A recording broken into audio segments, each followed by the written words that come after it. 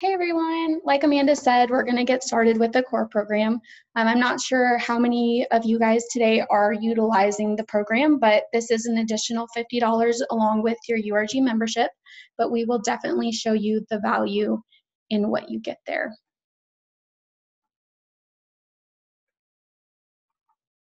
Alrighty, so if you just bear with me for one moment.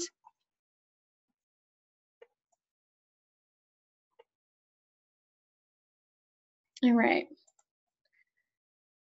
So this is the URG sales support website that you're going to be using. This is where you will go. Oh my bad. This is where you are go to log in. As you can see, it's just urgsalessupport.com. And that'll take you here. You will use your URG login and password and sign in. I am in a staging mode right now just so that we can play with the system. And we will use this test right here.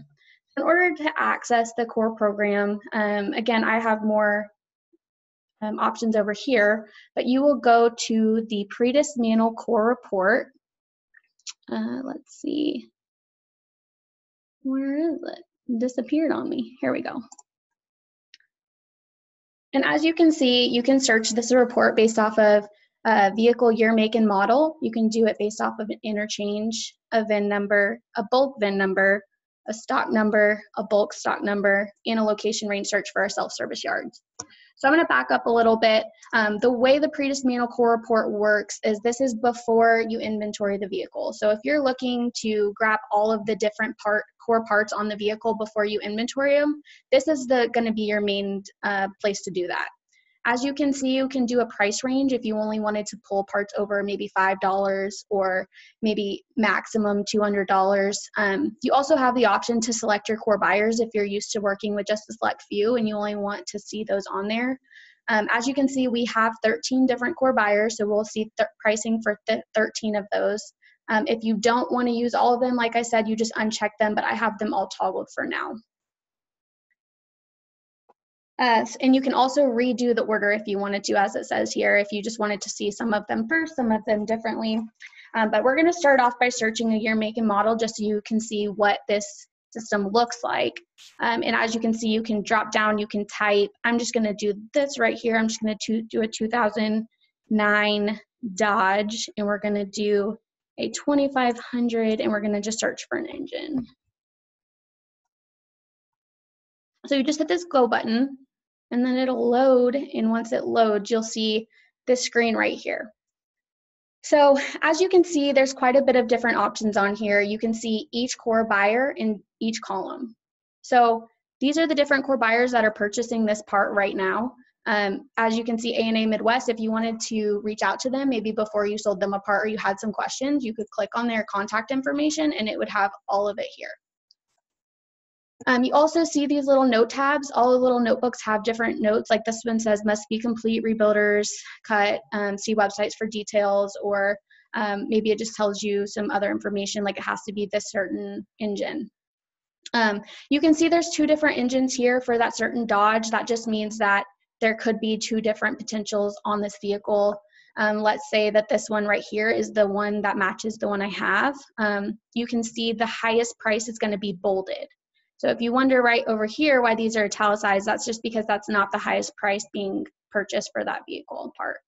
So I'm going to click that part, and if I wanted to create a load, I would just simply click add to load. I will show you how to create a box name in a moment, but if I wanted to put this in a box, I'll just go ahead and do that. I'll put it in box 2 and click save.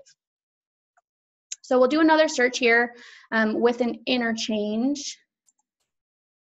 So just one second, I have them up on a different screen for me. Alrighty.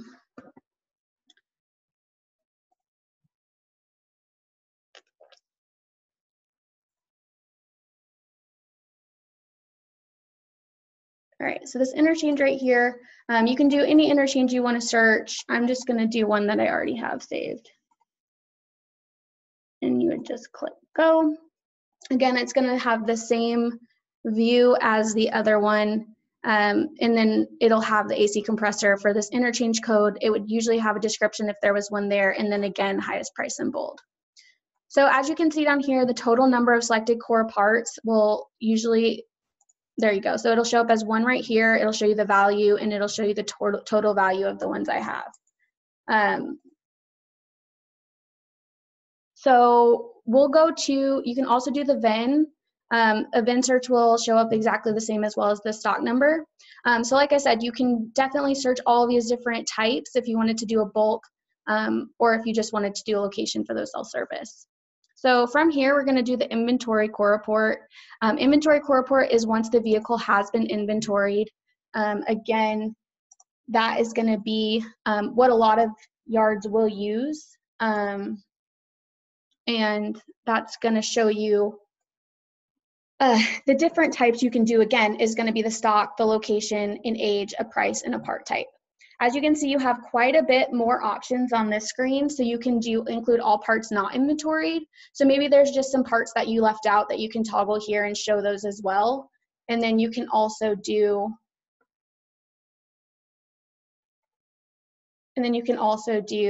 the part status, deleted parts, maybe those were gotten rid of, or you can do a grouping by vehicle, by location, and we'll do one of those right now. So I'm just going to do a location search. What this looks like is, let me type it in. And the reason a lot of people do these location range searches is if they're looking to crush a certain location in their yard and they want to see what core values are available. You can do this location range search, and you can literally pull the parts off of that vehicle. So from this location range I searched, these are the core parts in that location.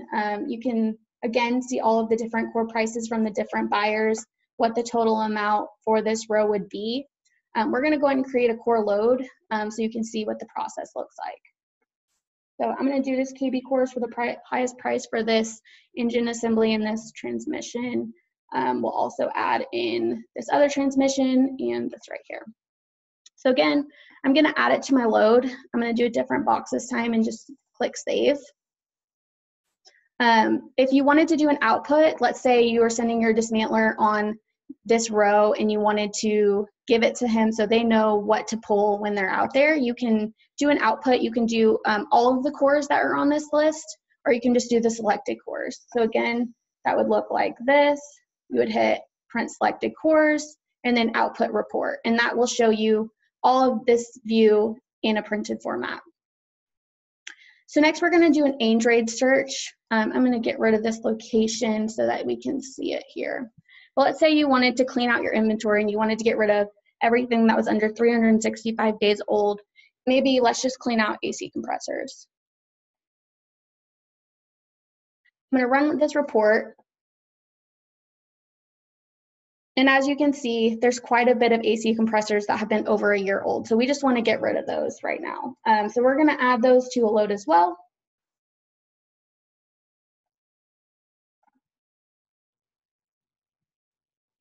Perfect. So once you create those and add those to the load, we're going to go over to this core load build screen. And this is where those loads are going. So as you can see, it's core load box names is the first one. And as I mentioned, this is where you're going to go and create a box. So if I want to create a box number 5, I'll just type that in and click that little green check box. And this is more of a housekeeping thing. They're like virtual boxes for you, just so you know what box you're putting the different parts in. So if you wanted to name that for the different core buyers, that's a great way to organize it as well. So then we're going to go to this core load build. And as you can see, these are all of the different parts I have currently going for me. It'll tell you how many parts you have and what the dollar amount is for each different core buyer that I've put parts in for. I'm just going to click into this one. And again, it'll spell out kind of what the part type is, what that interchange, what the stock number is, and how much you're getting. This is where you're going to go when you progress your load. So let's say that this ASIM-CI load was ready to go. I'm going to hit this progress and send load. And then, oh, sorry.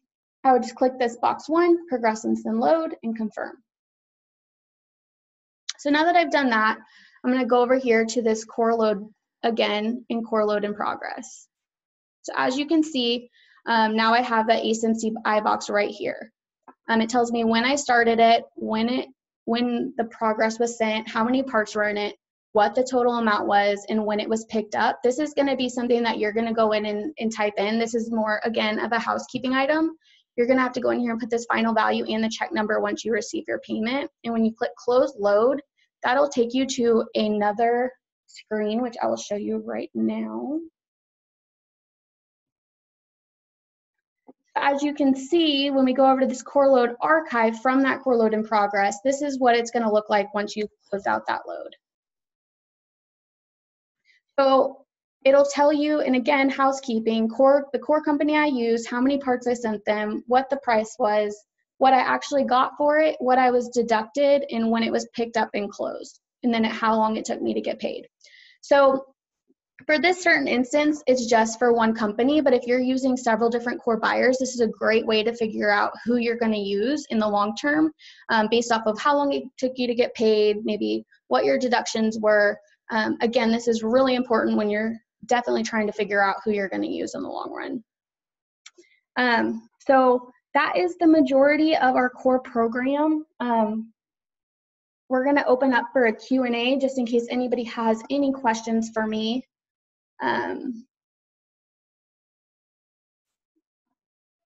You can type down at that bottom in the Q&A option, and we'll just give it a few minutes for some people to ask some questions.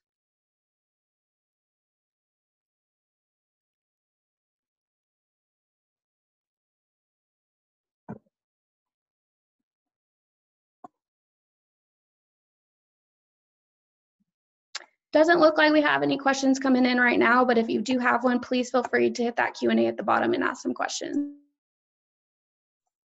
So we got one question: how much does it cost? Our core program is going to be $50 a month, and that is with the membership fee of $150. So if you're a member and you have that core program, that is going to be $200 a month.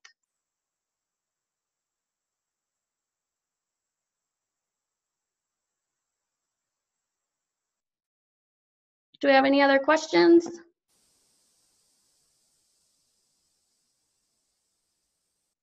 Correct, so that's going to be a monthly fee.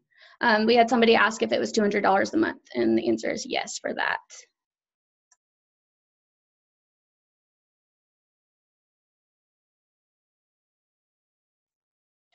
Alrighty, well, it doesn't look like we have any further questions.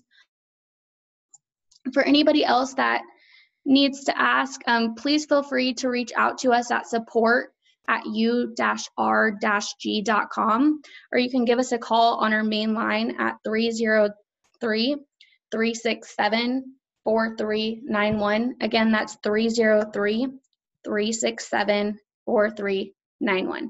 Thank you guys for joining, and we look forward to seeing y'all next week.